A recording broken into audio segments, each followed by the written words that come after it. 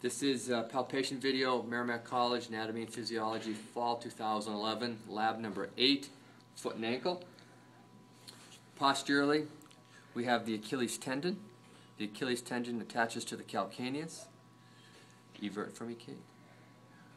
Just posterior to the lateral malleolus, we have the peroneal tendons, with the brevis being visible right here, attaching to the head of the fifth metatarsal. Relax.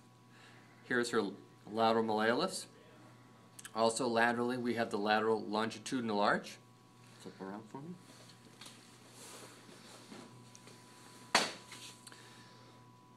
Medially, we have the medial longitudinal arch, the medial malleolus, the tendon of the anterior tib, raise your big toe up, and the tendon of the extensor hallucis longus.